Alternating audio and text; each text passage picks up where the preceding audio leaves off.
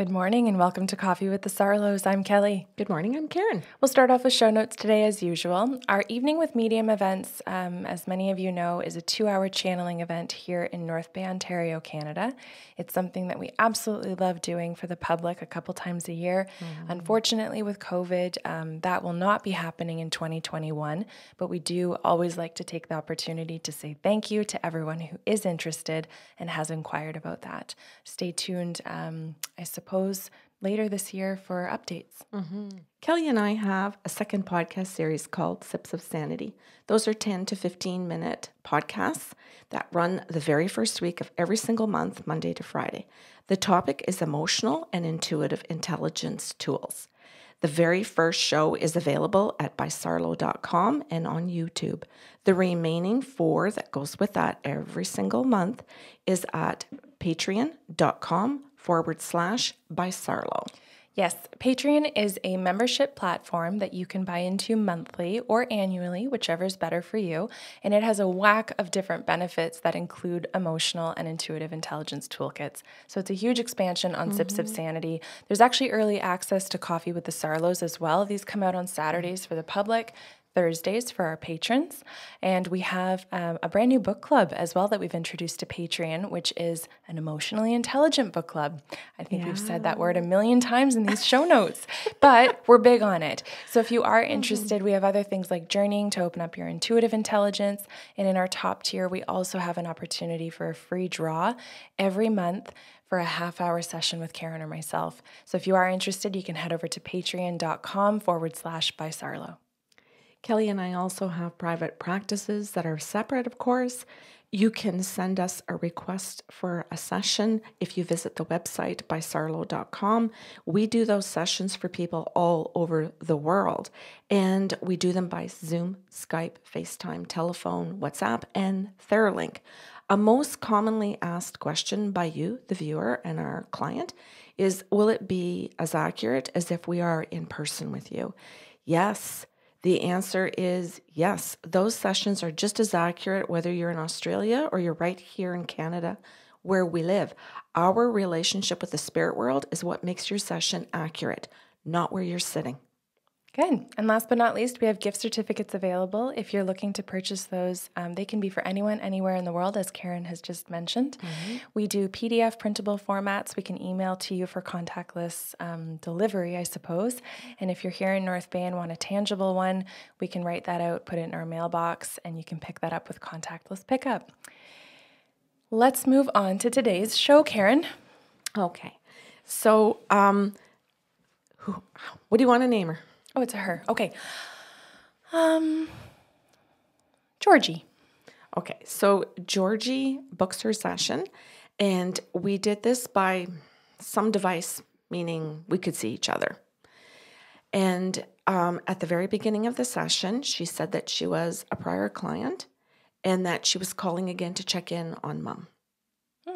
And Mom comes through and says to me, "I'm dead."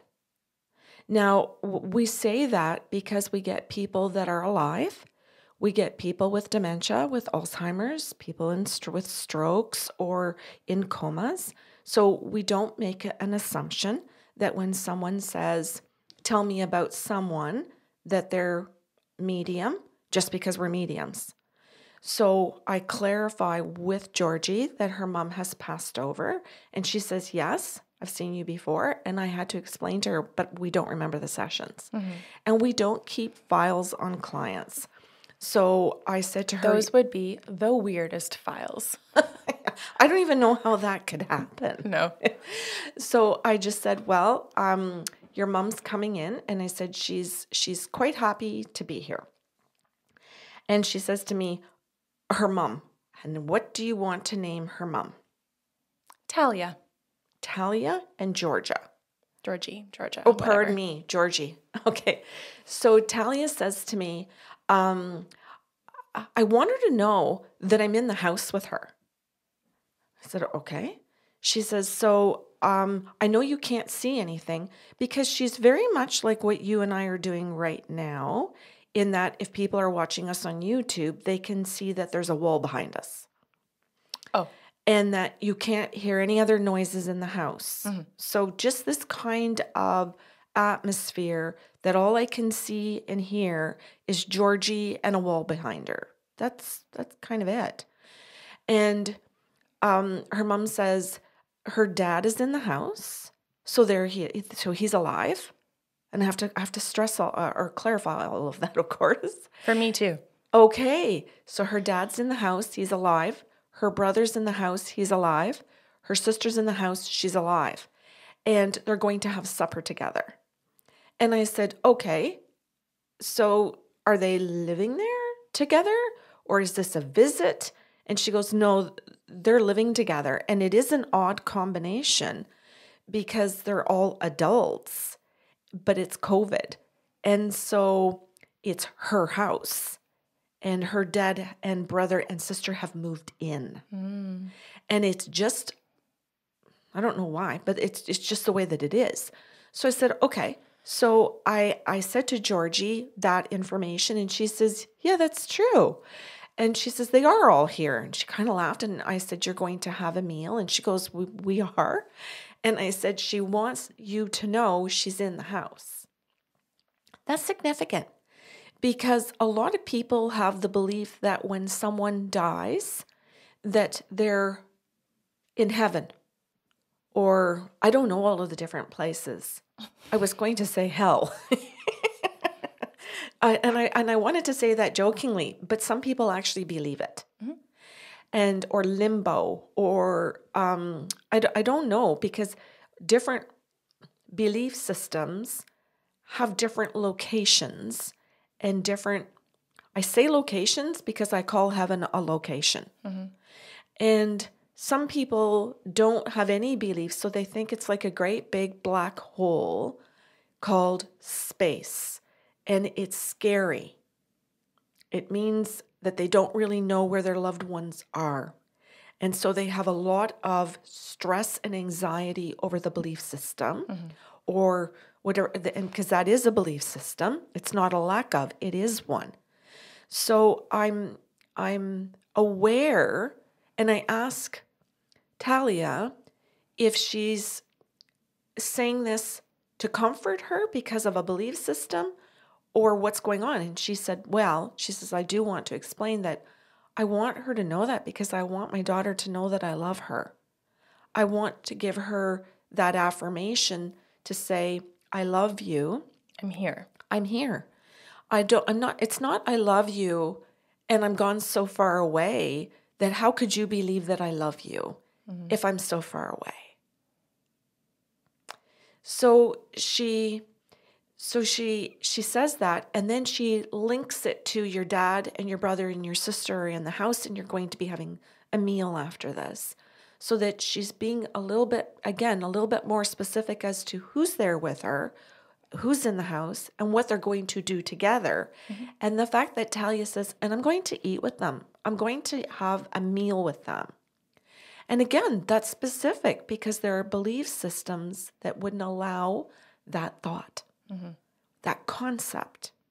Talia then says, I want you to know that she's going to tell them about her session during the meal, and that while they want to hear that I'm around, while they want to hear these things, they don't really believe it, so they don't know what to do. So Georgie's going to say things, and some of them are going to just listen and be silent, and she won't know if they're really listening or dismissing. And she's going to make her best effort to give the validations, hoping that when they hear the validations, that they'll accept them and that they will change what they believe. But it's not really on her. They didn't book an appointment. They're not even trying. And so she's going to explain these things in the hopes, because she sees how much they're grieving. And this is one of her ways, consciously and sometimes subconsciously, to try and help them with their grieving and what they're going through. So then I repeated that, and she said, yes, that's very true, and I am recording this right now. I'm not writing notes, but I am recording it all. And her mom said, I'm glad that she's recording it, because they may ask for these recordings at a later date, meaning later tonight, later this weekend, this month, in a year, whenever they're ready. And that she can keep those and choose to share them, or she can say no, make your own appointments, find your own medium, do your own work. This is not on her, but I understand what she's doing in her intention. And I'm trying to say that I understand Georgie's intention, because that's a different level of giving an affirmation. So she's saying, who's in the house? Because that's one level, that's tangible. The human is standing in front of you. I call that a hard fact. And then the next one is what her intention is, which I call a softer message, meaning that Georgie has to know what her intention was. She has to have her own level of integrity to sit there and say yes. Oh, yeah. I would say awareness. Oh, it can be awareness, it can be integrity, it can be both, because you and I both know that people can have a level of awareness and then as much as they want it, dismiss it, just like her family does. Absolutely. So the next little thing is, Talia says to me, Karen, she says, I want you to talk about my husband. And she says, and I want you to give the message to Georgie. And she's okay with this, so you go right ahead. But I want my husband to know that he's doing his best to take care of himself. So he's eating better since I've died. He's going to the gym and working out. And he's overall just trying to take better care of himself. And he was going to the gym, and he's struggling now because of COVID. So he has to figure out how to do some of his stuff to be physically fit, and also to process grief, because working out helps you process grief and take care of your mind. So I'm suggesting that he takes 2 cans of soup and go for a walk. And Georgie goes, and her jaw just drops. And she goes, what? And then she giggles, and then she says to me, because I'm trying to move on. And she's like, no, I want to tell you something. She says, there's a story to this. And I said, 2 cans of soup? And she goes, yes. She says, and I want to tell you. She says, this is a story in the family. She says, when my dad was a child and he did something his parents thought was wrong and wanted to punish him, they made him carry 2 cans of soup or 2 bushels of potatoes, and I can't remember all the things that he had to carry, around the block as a punishment. Oh, wow. So, and then as an adult now, this is a family story. So my mom is bringing up a family story to give my dad a validation. And I'm hoping that I word this correctly, that it isn't still a place of suffering for him, but has become more of a joke. So I hope I've worded that well. I tried to listen to that in the in her recording and get the right essence of that message. Was, here's a little bit of a joke. Why don't you take your 2 cans of soup and hike it out the door and go for a walk, because you need to work out and you don't have weights, so pick up some cans of soup and go. I don't think it was meant like I'm here to bring up a bad memory and to hurt you. It was done in jest, kindness. And it's a story to validate for everybody at the dinner table that this is what would have happened at the dinner table. That likely if he said something about, well, I need to, to get my exercise in today, she might have said, well, then babe, go for your walk and take your cans of soup with you. And there would have been a chuckle, and then he would have not taken his cans of soup, obviously, but gone out the door and had his walk. So she's trying to show that she knows what's going on and what's important to her husband, what changes that he's made since she's passed, and bring a little humor into the conversation. And it's a family story. So there's lots of validations there, done kindly. Then Talia says to me, I want to move on now, and I want to give another story because I'm trying to prove I'm in that damn house today. She's working. Oh, she's so working, Kelly. And she says, okay, she says, I want you to tell my daughter, she says, tell Georgie that I'm sitting in the wooden chair. And she shows me the chair. So I'm now remote viewing the chair. And she says, this is, it's got wood in it. So I'm describing it to Georgie, and she's just sitting listening. And I said, it's her chair. So she's identifying that this is her favorite chair. As in she owned it? Oh. Or maybe that didn't come up. Possibly. I don't know that answer. Okay, it's just the one she She sits refers to her chair, so I'm not positive about that one. Okay. And I didn't write that in the notes, so I don't know. She refers to it as her chair. She shows it to me. It's got wood in it. And she shows that there's material, but it's not leather. So she's trying to show me the feel of it, to say it's got material in it. It's not a wooden, like just a solid wood chair. Mm-hmm. It's got some different textures to it, but it's significant that it's a wood chair. So I said, Georgie, I said, your mom says that she's sitting in this wood chair and she calls it hers. And so I repeat that message. And she goes, oh my God, Karen. And she's so happy, Kelly, because the wood chair that her mom says she's currently in this very moment sitting in is 3 feet beside her, out of camera view. Mm-hmm. So Georgie knows I can't see the chair. She can see that I can't see it, but it's just out of view beside her. And this is her mom's chair. And she words it that way. She says, that was my mom's chair. She goes, it's right beside me. So you're basically telling me that my mom is sitting beside me. Mm-hmm. And I said, yes, Georgie. I said, she's really trying to validate she's in the damn house. Like, she's really trying to get this across to everybody. And she goes, I know why. And of course, everybody knows why now that's listening to the show, because Georgie accepts this. She sits in it and values the messages. And part of that is that it brings her joy. Mm-hmm. At no point does Georgie go mm-hmm. out of fear. At no point does she go, ooh, out of disgust. Yeah. Or at no point does she go, well, that's just weird, out of this is going to, like, other people are going to make fun of me, so I have to dismiss it. Georgie goes into pure joy that her mom's in the house sitting beside her, and screw everybody else's opinions, including friends, family, TV, well, it's just everything. Flat out saying, I accept love. That's it. That's the point. Thank you. You did beautifully getting to the point. Thank you. Because the alternative for everyone else who had the reactions you just demonstrated is, I don't. Mm-hmm. And that is exactly why this was brought up. Because in her session, she chooses love with her mother. And she realizes that family members may choose fear. And because of it, they choose denial or some challenges. We'll word it kindly here. Challenges to feeling love and connection to mom. It's not that they don't want it. They do. But that they choose, and I'm really trying to be careful, that they choose to stay in the other emotions. Okay.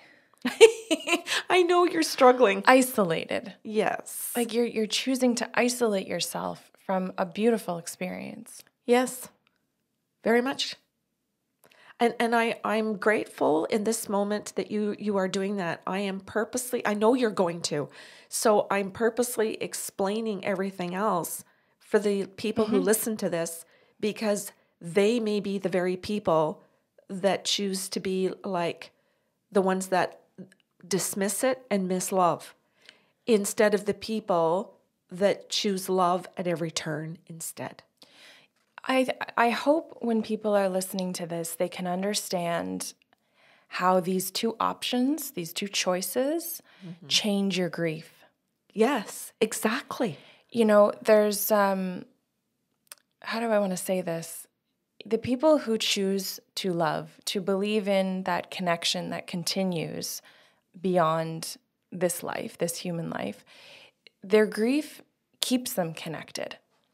And it doesn't look like sadness. It's still grief because we miss, we long for those people, but we stay connected to that emotion or that feeling that we gave one another. Mm-hmm. The people who choose isolation are the ones who experience very deep sadness in their grief, and oftentimes paralysis to a certain degree in it. Mm-hmm. And a physical paralysis. Some people can't go back to work. Yep. Some people can't eat. They can't function. The paralysis is not just emotional. It's physical. I will say, too, because there will be listeners, and I think I can put myself ahead of of myself here and know that sometimes you do have deep grief, believe in all these things, that they are with you, and still experience paralysis. But that's not the same as isolation. That's right. And I want to make that difference because I know if you died today, I'd be the one in the middle, knowing that the connection still exists, inviting all of those affirmations and those experiences, but still likely experiencing paralysis.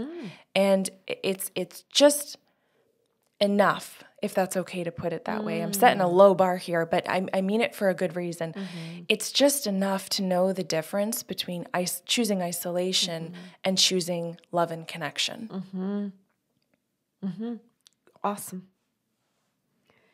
Then Talia says to me, oh no, pardon me, Kelly. Then Talia starts giving me smells, and in a very, in an order. Now, if anybody does aromatherapy, they're going to know this is not possible, but it happens. So she says to me, here you go, Karen. And I smell peppermint, and it's like, oh, okay. I can smell things. What is this? And then she gives me fruity smells of orange. And I go, oh, that's neroli, because I know that one. I love it. And although I know there's also blood orange and that there's other ones as well. And then I get lavender and then coconut. So I get 4 smells in a row where I can clearly smell one and it's gone 100%. Clearly smell the next one, gone 100%. And I say that because if you're doing aromatherapy, nothing's gone 100%. The scent stays in the air until it dissipates. So I don't know how to explain that because that's part of one of the gifts, but it happens. And so I said to her, okay, I said, I have to go into aromatherapy. And she goes, yes, like this. And she goes, what about it? And I said, well, your mom is giving me these different scents. And she says that peppermint, and she goes, what? And I said, I can smell peppermint first, and that it's one of your mom's favorites. Then I smell orange, and it's your favorite.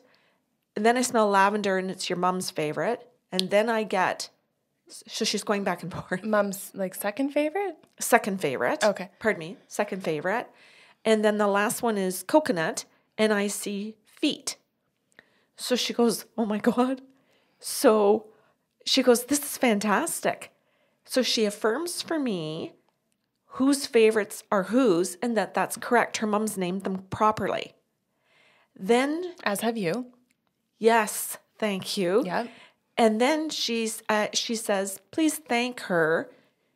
My daughter used these for me doing my nails and on my feet. So it was specific that she used the coconut for her mom's feet, but that she used the lavender and the peppermint for her nails. Oh, I hope I get all of this absolutely spot on. I wrote it down, so hopefully I did. You know, you got it in a session, and I think that's the part that matters. Me too. Listeners can bear with you. Yeah.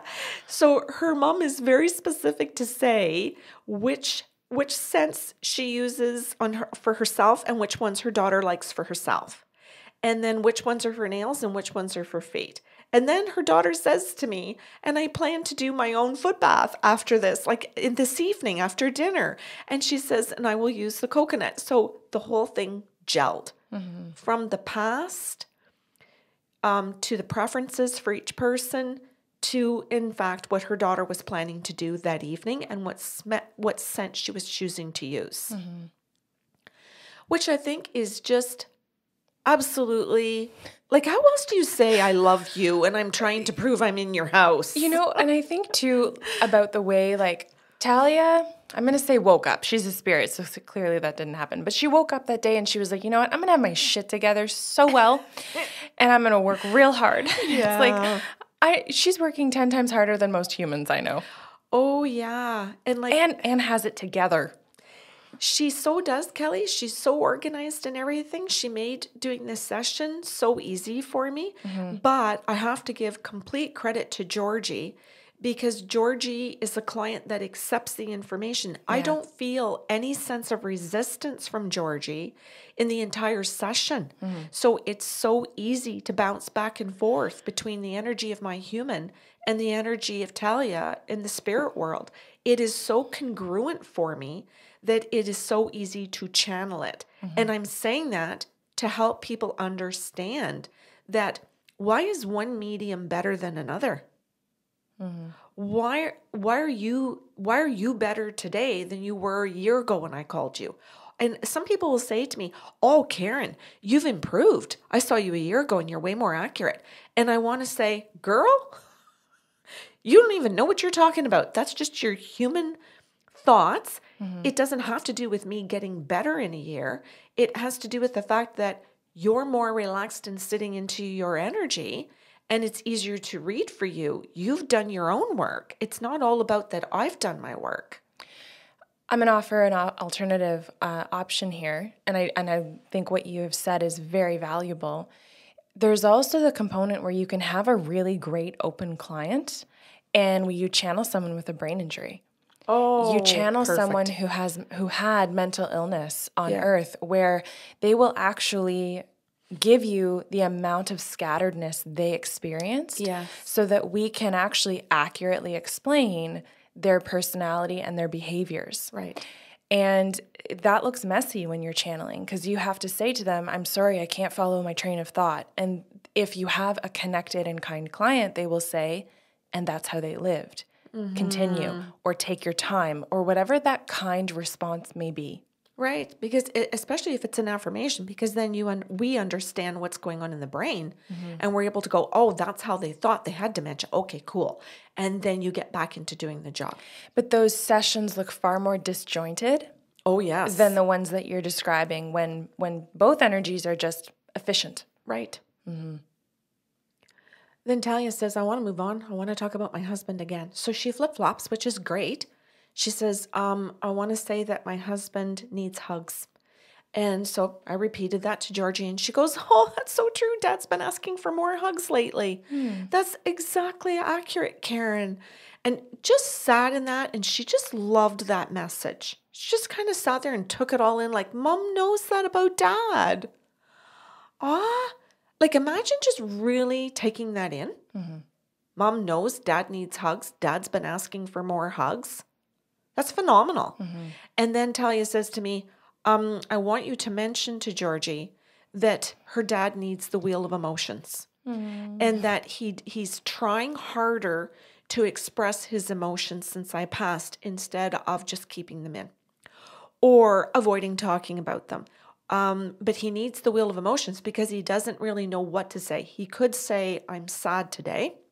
It's a rough day.' But he doesn't understand or have the words to say, 'I feel isolated. I am withholding. I am,' and use the wheel so that people can go, 'Oh, you feel isolated. Okay, do you want to play a game of Scrabble? Do you want, how do you want to reach out then so that you don't feel isolated? What do you need?'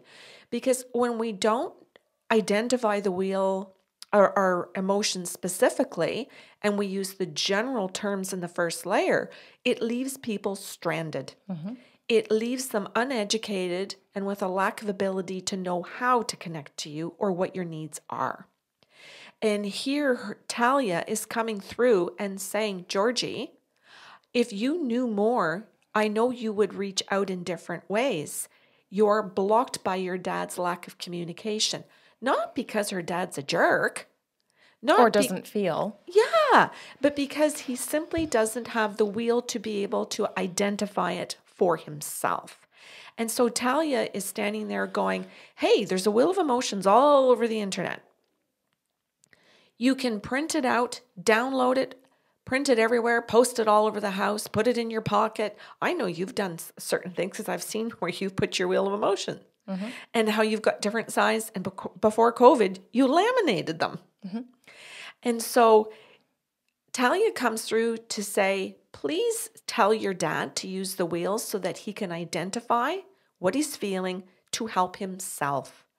And then to articulate it to other people so that there's a better form of communication and meeting each other's needs and being aware of what that person is feeling.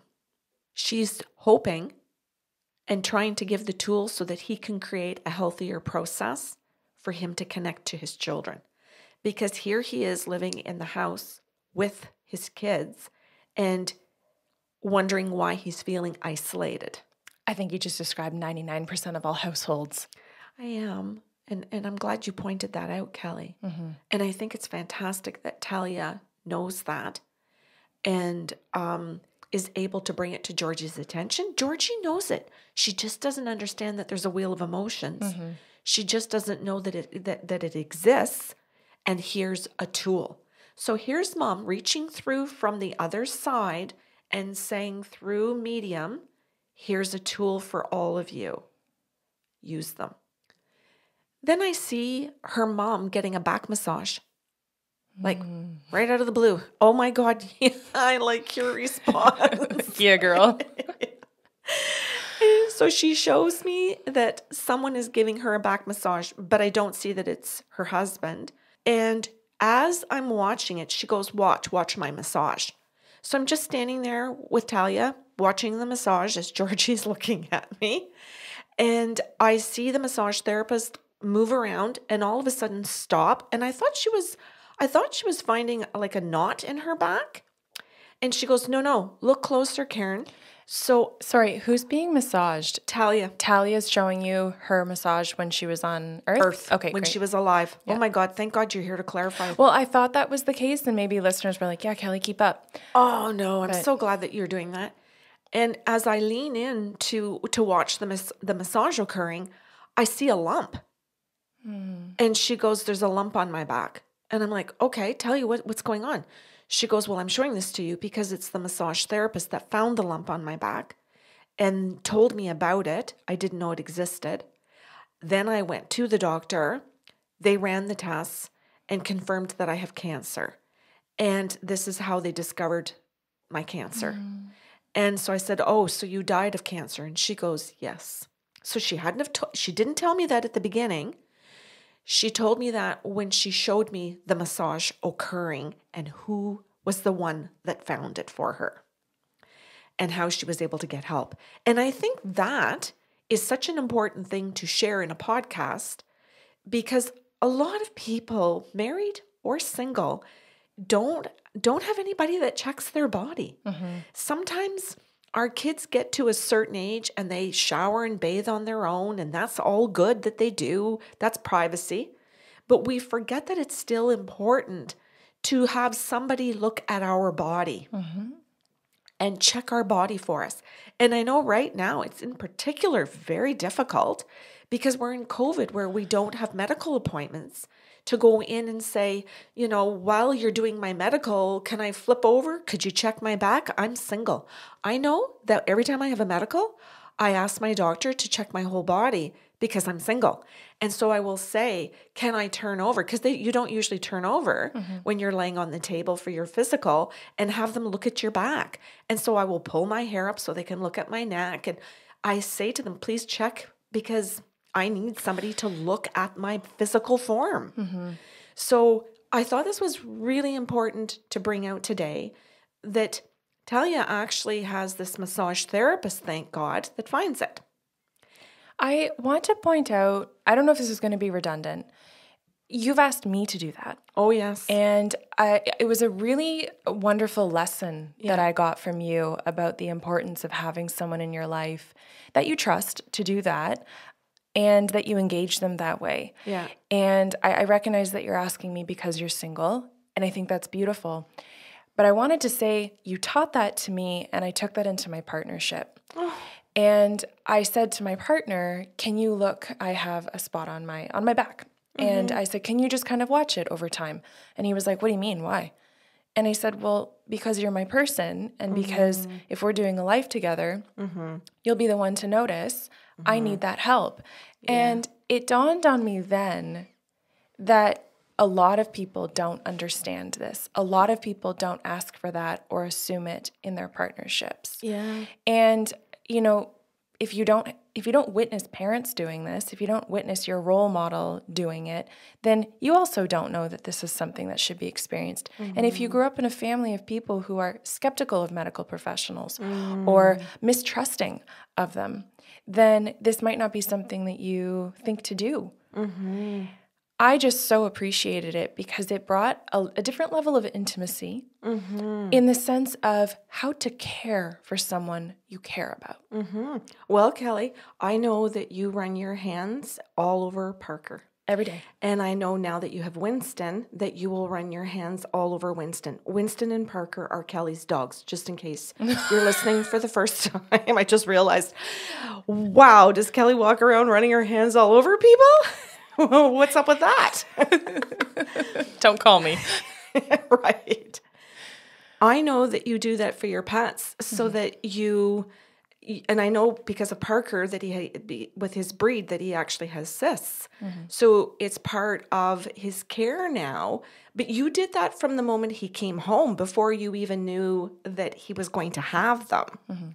That you were already, going over his ears, running it right down his body, his legs, his paws, like every single part of him, so that you knew what was supposed to be there to feel healthy and when something was not. Yes, we just finished in our book club for January, Who Moved My Cheese? And I think that part of this raking my dogs is sniffing out the cheese. Right. So that you can notice when small changes are occurring so that you can be ready. Right.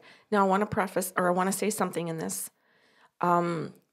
This does not give you the right to cross people's boundaries.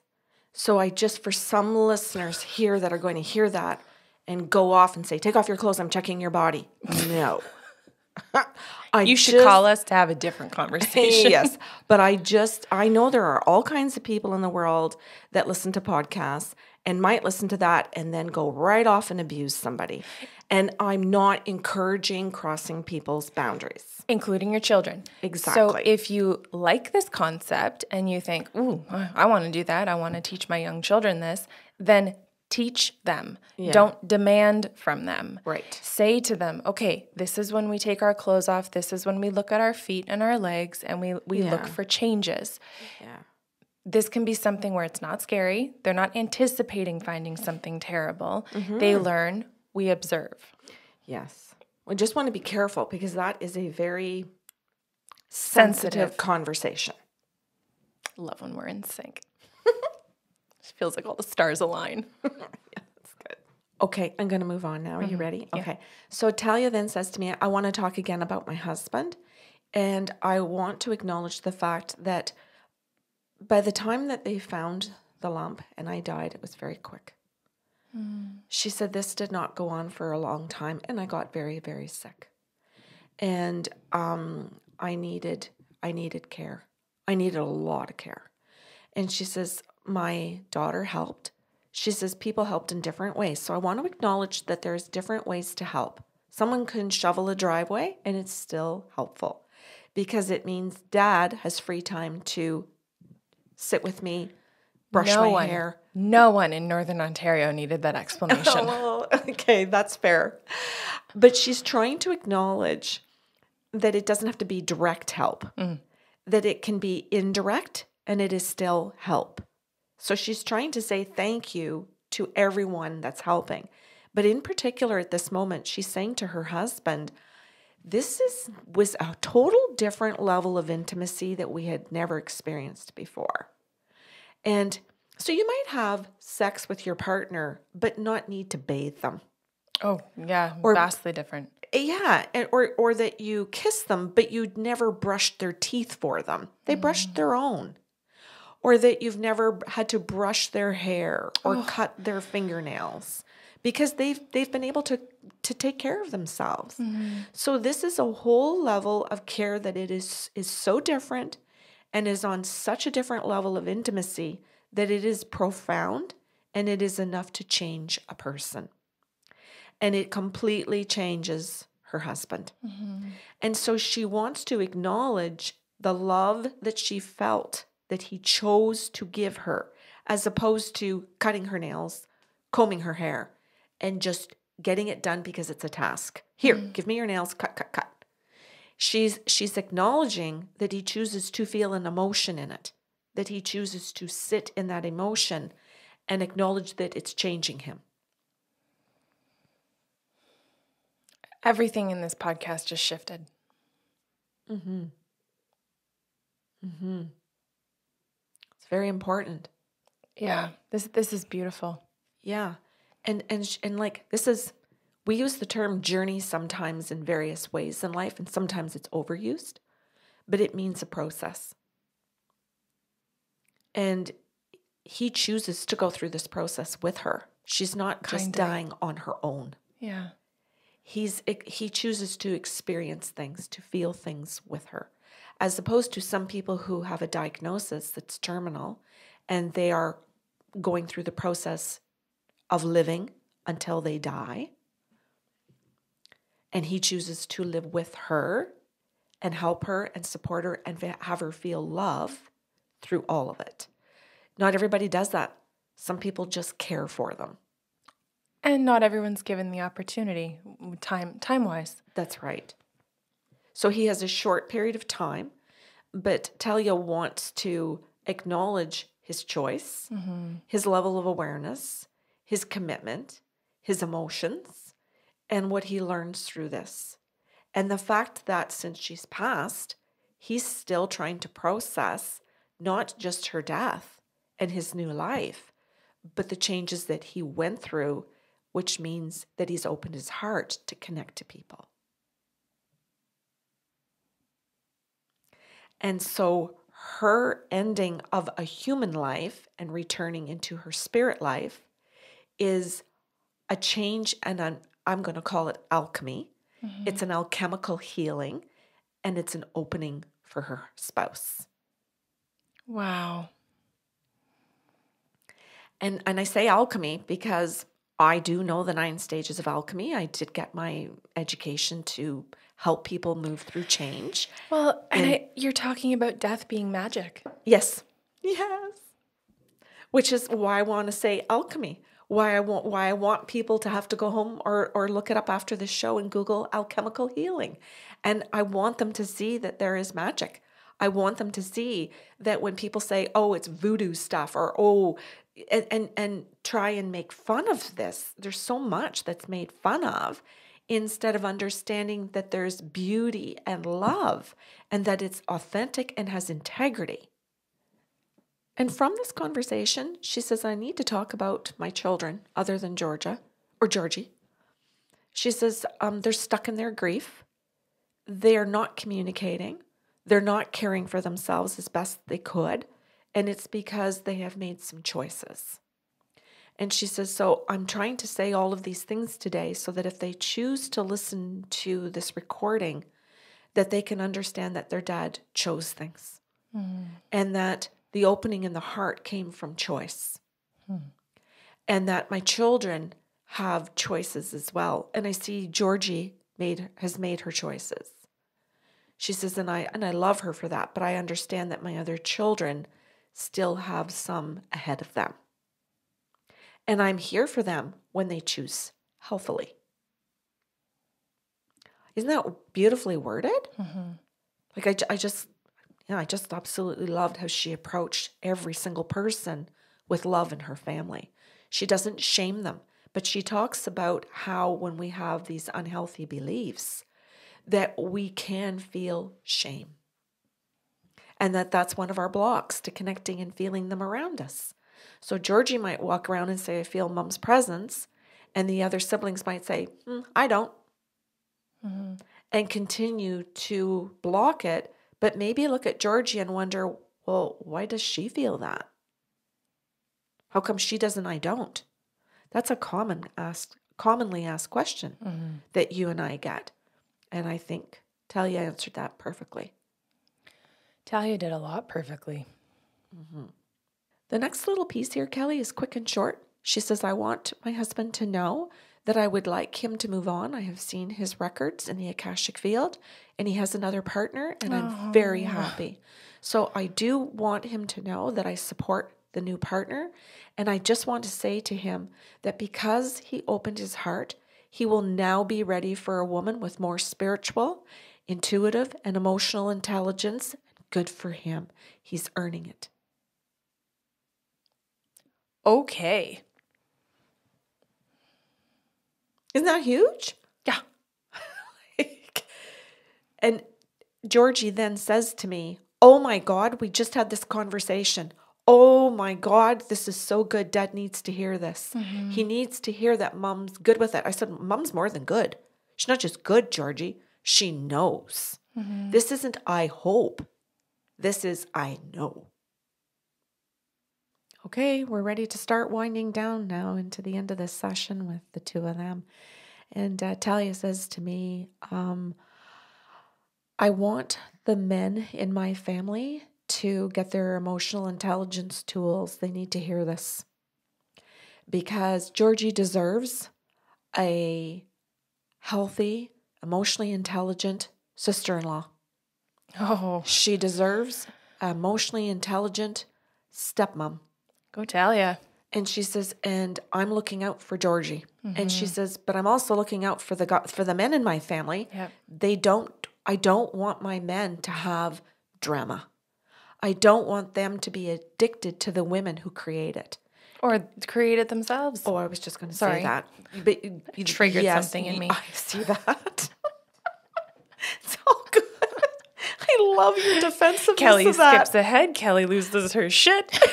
On the bingo card. And you got it all in at the end of the show. That's fantastic. So her mom point blank says the men need to step up and get their tools. And it isn't just because their lives are going to be completely different and so much healthier and so much more full of joy and no drama. How about just collaborating with your partners, talking things through and creating healthy processes? But I'm saying do it also for your sister because she deserves to have good women in her life, not the women who want the drama, that come in and fight, that come in and create unhealthy patterns, that hit their triggers and then go spiraling with these beautiful men. But the men have to do their work to earn those women. This goes both ways. You don't get that healthy partner without doing your own work. So she's thrilled because she knows Georgie's doing her work. She's doing her work on the other side, still as mom, but she's saying the men have to step up. And then says to Georgie, I've done my best, sweetie. Oh, this is the end of our hour. little mic drop. And you know what she says to me? She goes like a boss. And that was what she did. She uses the expression, I handled that session like a boss. That's adorable. It really is. And she validated. Georgie comes through and says to me, I want you to know that my dad and I have had that conversation. Cool. She goes, I want to give you the validation, Karen, the affirmation that Dad and I are aware of this. And I said, well, that's good. I hope that he's not just aware and not just going for walks, but that because he's taking care of his physical body, saying I've got to be in better shape, but that he needs to know that his emotional state, his intelligence, not just IQ, his EQ has to really be upped again. In order to now move forward to be a healthier person and partner. Beautiful. Isn't it? Yeah. She did handle it like a boss. Like she loved all of them. And loving them meaning holding them accountable. Not saying someone else is going to do it for you. Just find a partner that's got emotional EQ that can teach you, that can help you, that can fix you. Oh, no. She's saying do your own damn work in a really beautiful, loving way. That's what a boss does. You got it. That's leadership. Yeah. I would like to pause. I'm assuming you're done. I am. Okay. I want to pause and thank Talia. I know that's not her real name, but I'm just going to say this on the podcast. There are many, many shows that we do that they recap a session, and it's not where we've reached out to get notes. It's not where we have a full recap of what was said and done. She let you listen to her recording, which is why you have such extensive notes today, that's correct? That's Georgie. Sorry. Georgie's our human being. Yes, my apologies. Okay. Wow, your job is hard as the coordinator of this show. Thank you to Georgie, pardon me, for allowing that level of permission to hear the recording back, to be able to go through this in such detail and share these messages. And I'm just very grateful for the way that it kind of, I think, crescendoed through this session. It's probably one of my favorite shows. Oh, really? Yeah. I'm looking forward to listening to it, because I know when I'm doing the recording with you that I'm so focused on trying to make sure that everything I say is accurate and that I get it in the right order. Yeah, of course. So if people are listening to this and saying, Karen was really different in this show, yes, because I'm really trying to stay true to Georgie, to be respectful of her and Talia, and to her dad, and to her brother and sister. Well, I don't think that was a great explanation. Oh. I'm just gonna. I'd like to offer my 2 cents. You're always extremely respectful. That's a non-issue. Okay. It's just it's a given for you. I wanted to illustrate the difference that if people do say Karen was very different in this show, because you're going to see 4 clients after this recording, and you're going to see them back to back. And when we tape the next show in 3 days from now, you will have had to recount your own memory, which we don't have fully for sessions, and go on what you can. Yeah. Versus someone like Georgie who says, here's my recording, go right ahead, do whatever you need to with it, where we actually get to hear the audio back like you guys do, and to make such detailed notes. That's the difference. Thank you. I know that sometimes, like, I really struggle in the podcast. I know the people listening will know this. My verb tenses change. I can be messy sometimes and say, or get something out of order. And it is because there's no memory for the session, and that I'm maybe you've said it better than I can. I'll stop talking. How's that? This has been fun. Yeah. Okay. I love you. I love you too. Thank you for holding the show together. You may be a shit show sometimes, but you are always a boss. Thanks. I will probably have that embroidered on something at some point in your life. Say it again. You are a shit show? I said you may be a shit show sometimes, but you are always a boss. That's awesome. Okay. If you guys have questions or comments, you can email us at info@bysarlo.com. We always invite you to like, share, subscribe to all your favorite podcast platforms, to YouTube if this is where you're joining us. It's such an honor for us to have those likes, shares, and subscriptions, because it helps us reach a further audience. So thank you in advance for that. And thank you to everyone who has already done that. We very much appreciate it. We always welcome you to join us on patreon.com/bysarlo for more emotionally intelligent tools if you're excited about what Talia's family is about to do with themselves.